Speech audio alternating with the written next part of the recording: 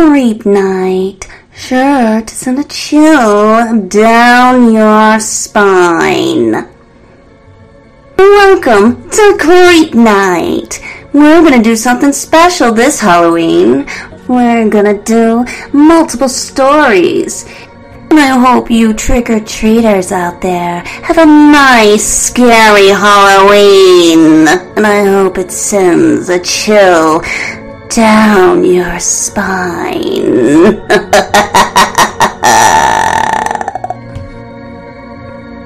In episode 1, we're gonna advise you not to drink the potion. I wanted to get even so badly at my best friend that when I invited her to a certain Halloween party, I didn't tell her, don't drink the potion. Do you know why I didn't advise her? Because I wanted to see how much she would suffer. Anyways, my friend Alexa came to my Halloween party. She was all decked out, ready to go, have fun, go lucky me. Rub it in my face, why don't you? Well, I was gonna show her. I was gonna show her real good, just how good I could be. And when she did arrive, she waltzed in like she owned the place. Who did she think she was, walking into my home like she was queen of the castle? Oh, I could feel my temper rise, but I held back because my mother always told me, a dish cold is the best revenge. I walked into the kitchen, and I quickly grabbed the materials that I would need. I began pouring them into a cauldron. I steered and steered and steered all my anger into that potion. I continued until my fingers throbbed, and well after I couldn't feel my hands anymore. That is when I knew it had been complete. And I would serve her this drink on ice, all right. Oh, I would indeed, because I would enjoy to see her suffer. I walked out of the kitchen like nothing was wrong. I put a giant smile on my face and I looked at her and I asked, "How are you doing, Alexa?" And she replied, "I'm doing good." With such snootiness that I gave her her drink and I smiled when she took her first sip. This is pretty good. What'd you put in it? I didn't tell her what I put in it, but I will tell you. I hope that she enjoys her little bathroom trips, because it will be the last thing she'll do. 30 minutes went by. Still nothing had happened just yet, until she took another sip. She started complaining that her stomach hurt, and how she was getting this throbbing headache. And then she got up, and she walked into the bathroom and collapsed. I laughed.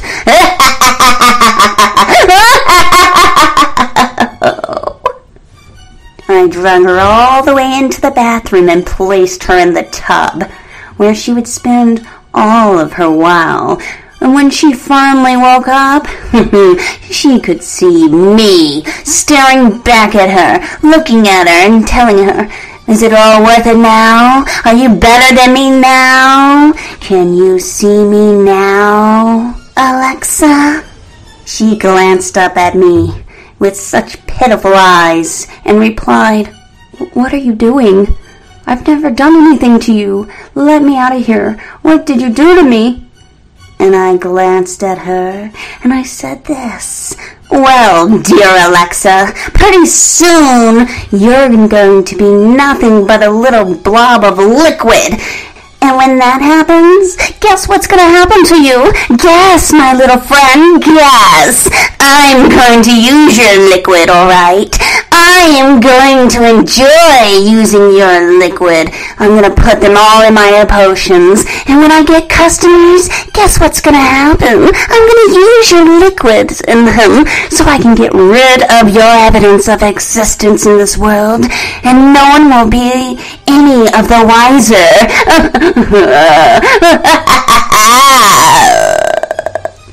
She continued to stare at me with fright, and it was in that moment that she splashed her liquid water at me, and I began to melt, and you could hear me going, "Ah!" Oh no! Oh no!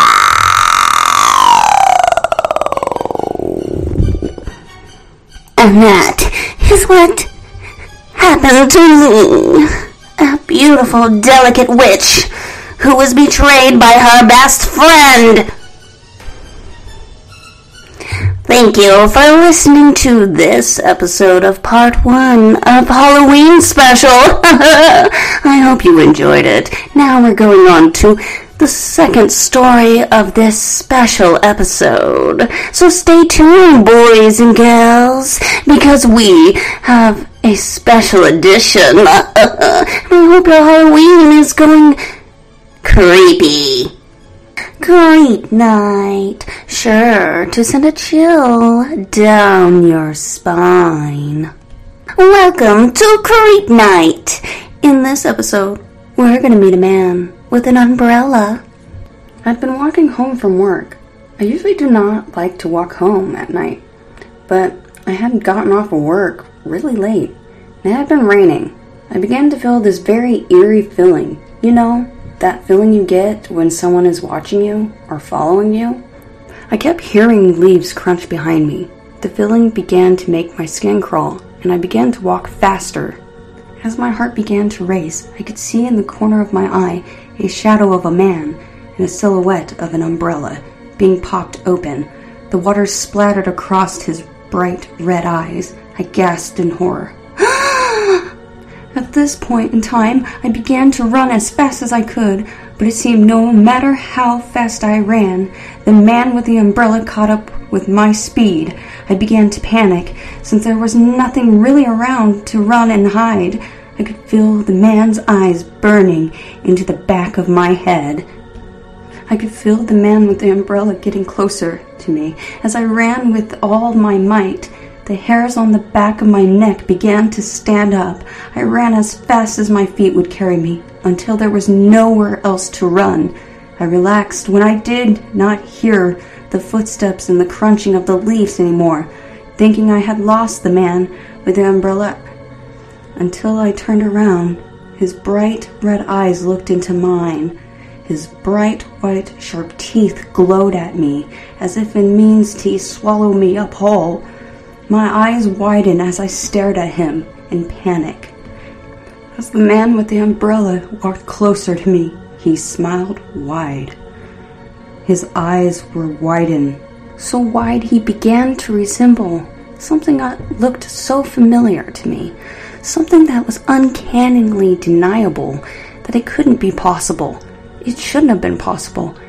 How could it be possible? I thought to myself, and in a minute of time, as he grew closer to me, and I stared him face to face in the eyes, I could see me!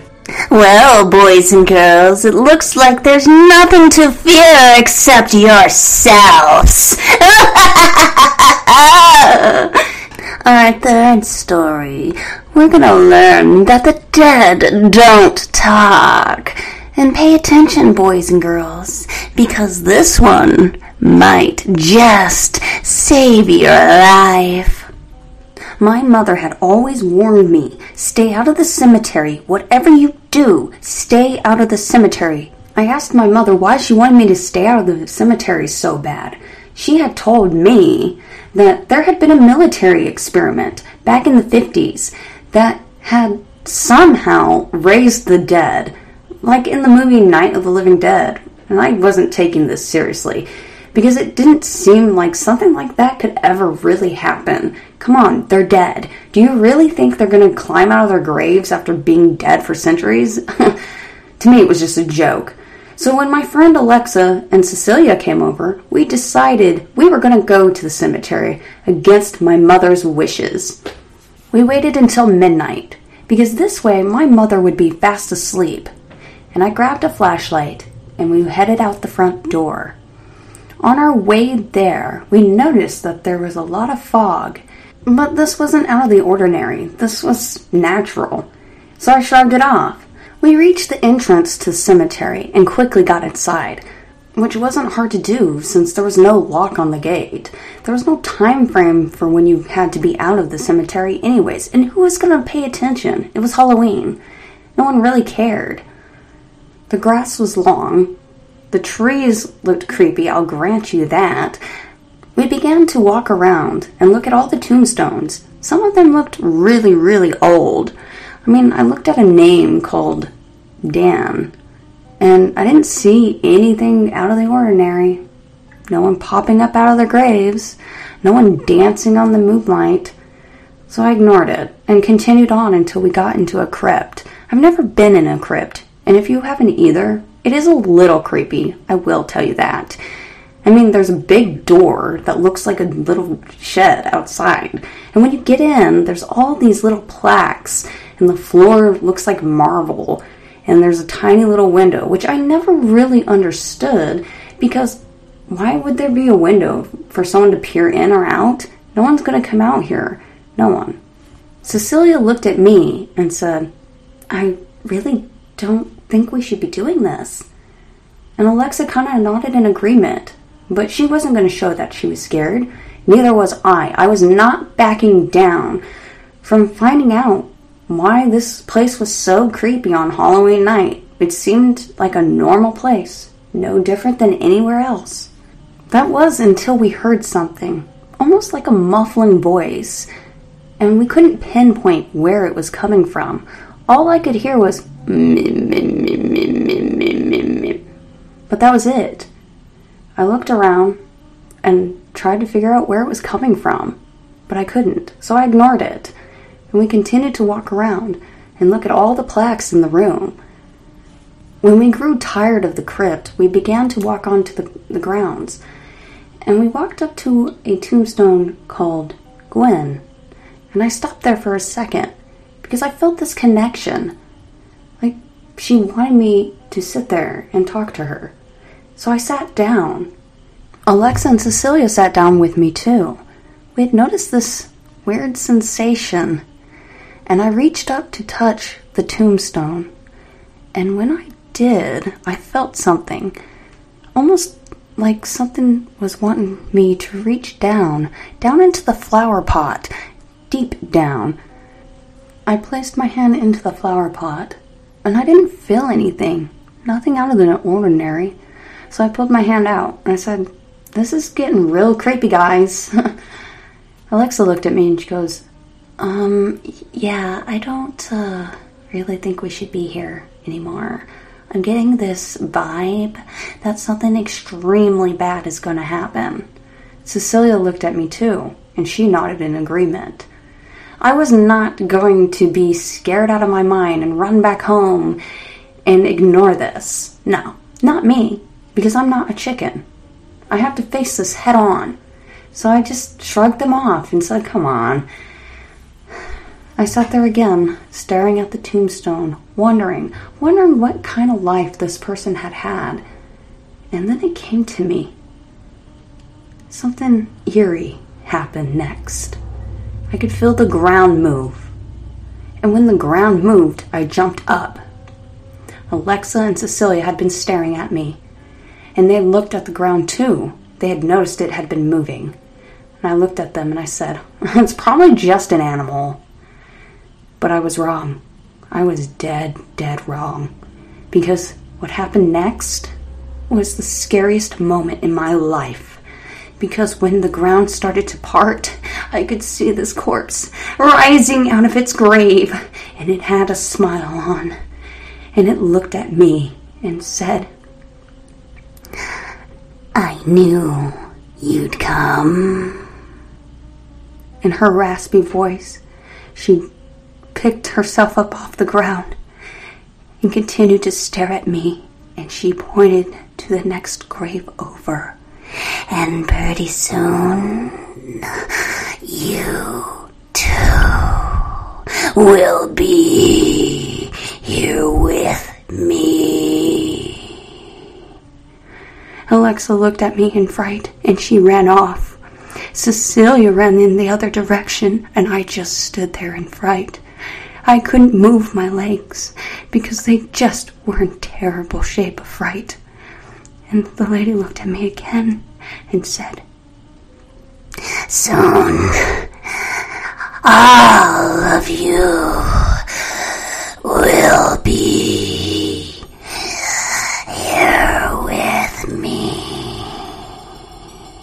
And at that moment, the ground began to open, and I fell into the dirt. And it was at that moment that I realized I too am dead.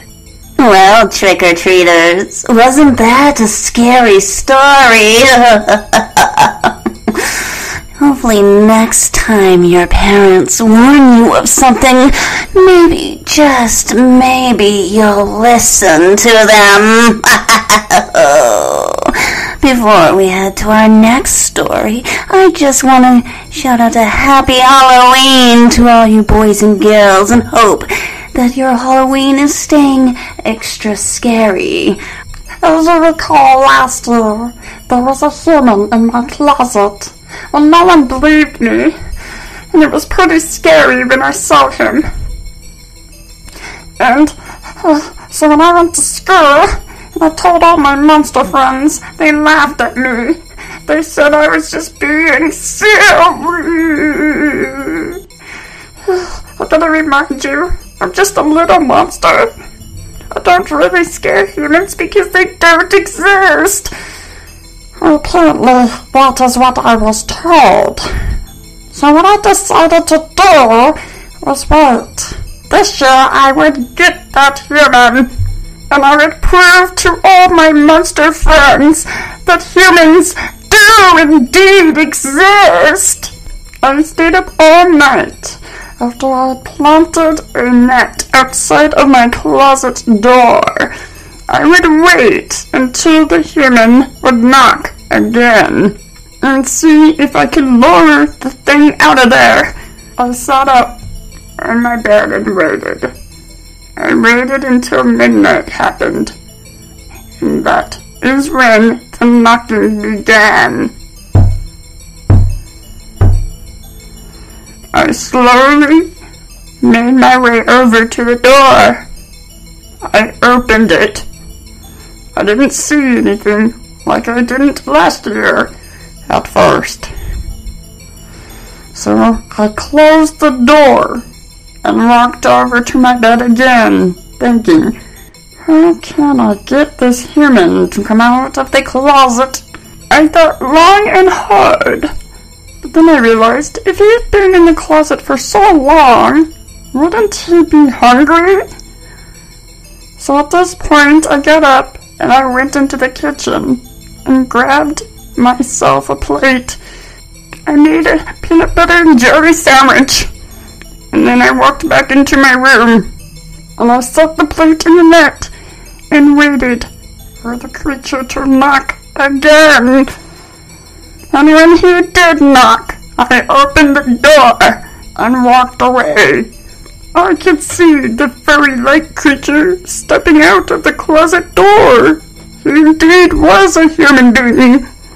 He looked at the plate and lifted it, and that is when the net snapped shut on top of him. He started shouting unbelievable things at me.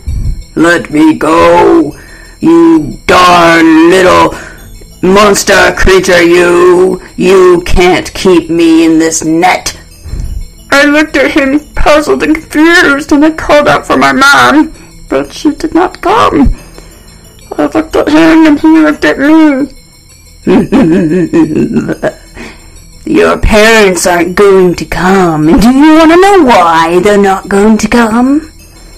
And I slowly nodded yes, because at this point, I was very scared. Your parents aren't gonna come because I ate them. You see, I don't eat peanut butter and jelly sandwiches. I eat monsters like you. I ran out of the room, and I got to the phone. I dialed the police. The police informed me to leave the house immediately, because if this human had gotten out of that net, I surely too would be eaten. And it turns out they had been looking for this creature, this human being, because he was in connection to eating other species. I ran out of the house to a neighbor's house, but as you can tell, the net in the other room snapped, and I saw the furry human-like creature jump out of the window and down the street.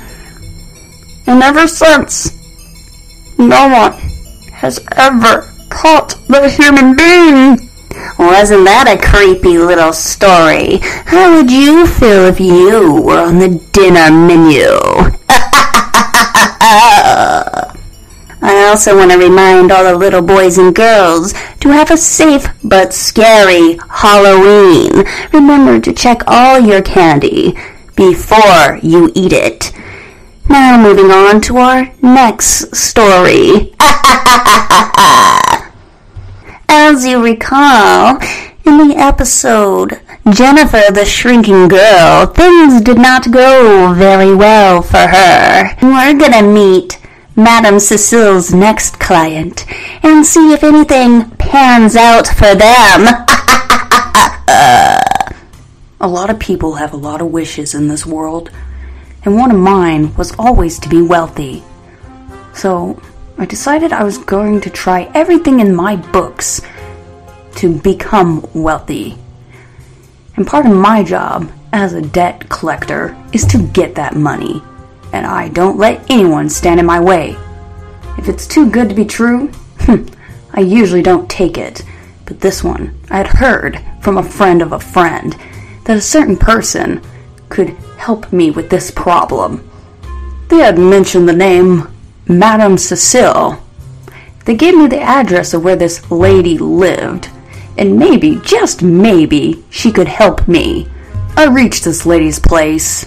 It was average, and I began to think, well, how is this lady gonna help me get millions of dollars when she lives in a shack? I opened the door and I stepped in. I wasn't too fond of this moment, but I gazed into her eyes and I told her what I wished for. And what did she say? Now, dearie, you have to give me something in return to cast your spell. I grew quite annoyed with this. Why should I have to give her anything? Anyways, she asked me for something real silly. In your pocket, dear, hand me a little piece of lint. I looked at her and I was really dumbfounded. Lint? That's all I had to give you? I should just give you all the lint that I have in my dryer, if that's what you want. She walked into the other room and started doing something. I don't know, I wasn't paying attention. She came back out a few minutes later with this little bottle that looked pink. Now, dear, what I want you to do is put a drop on your hand, and when you do, money will come for you. I rolled my eyes, I took the bottle, and I went home, thinking I had been scammed. Wasn't it my job to scam people? Not the other way around. Anyways, I put a drop on my hand, and the next thing I knew, I got a check for $15,000, which was great. And then something weird happened. My uncle died, and I inherited $20,000, which is not a lot of money. I added another drop to my palm, extremely disappointed with how much money was coming in. I expected that after the first drop, I'd get like millions of dollars, not little chum money. And after I did the second drop, well, something interesting happened. My job called. I got a promotion. This time, I'd be making $15,000 more than what I was making already. This still wasn't enough for me, so I added 5 more drops. And maybe I shouldn't have done that, but I didn't care. As long as it brought me money, then I didn't care what the consequences would be. Anyways, a week later, I had some misfortunes happen. Next thing you know, I have to go bankrupt. And this annoyed me so much that I went back to Madame Cecile. Well, dearie, I see that my potion is working a great deal. Yeah, until I lost money. Well, how many drops did you do? Altogether, I probably did 10 drops. She looked at me puzzled. Then she said, My, oh my, what a greedy one you are. Well, I hate to do this to you, but there is a way I can reverse it. But you will have to give me one of your teeth. A tooth? Are you kidding me? How am I going to get one of my teeth out? Well, if you want me to help you, you must bring me one of your teeth. I looked at her annoyed, because now it meant that I had to rip out a tooth out of my mouth. But I guess it was worth it, because if I got millions, I wouldn't have to worry about that. I went home, grabbed a pair of pliers, and started pulling out one of my teeth in the back. And the next day I went to her, and I gave her the dang tooth. Here, take it. Now make me rich. She looked at me. Well, my, oh my, it's going to take a little bit of time. You'll have to sit over there and wait. Wait? Did she not know who she's talking to? I don't want to wait. But I sat down anyways, annoyed, and she went into the back room. This time, she came back out with a black bottle of something. I don't know what was in it, but she handed it to me, and she said, Dearie, now do me a favor and take this bottle and drink it. Only one sip. So I went home. I took one sip of the bottle, and it seemed like everything was spinning out of control. Like something was happening to me. I felt lucky in some way, but when I looked in the mirror, I started to turn green. I was so angry, I slammed the bottle down and ran back to her. And I demanded to know what she was going to do about this. Oh, well, dearie, you see, there is nothing I can do about your greed, but I can do this. And as soon as I turned around, a giant basket came flinging forward to me. Now that I have done your deeds, I do, however, have a need for you, since you won't be able to go out in public looking like that. You are now going to be stuck with me. And now I remain in this basket with Jennifer, the shrinking girl. Oh my, boys and girls, what a sad, greedy story. But I hope that it teaches you all one very important lesson. When it comes to greed, you might just turn green. I just want to remind you, boys and girls, to have a happy, safe, but scary Halloween. I want to thank you all for listening to Creep Night, sponsored by Anchor.fm.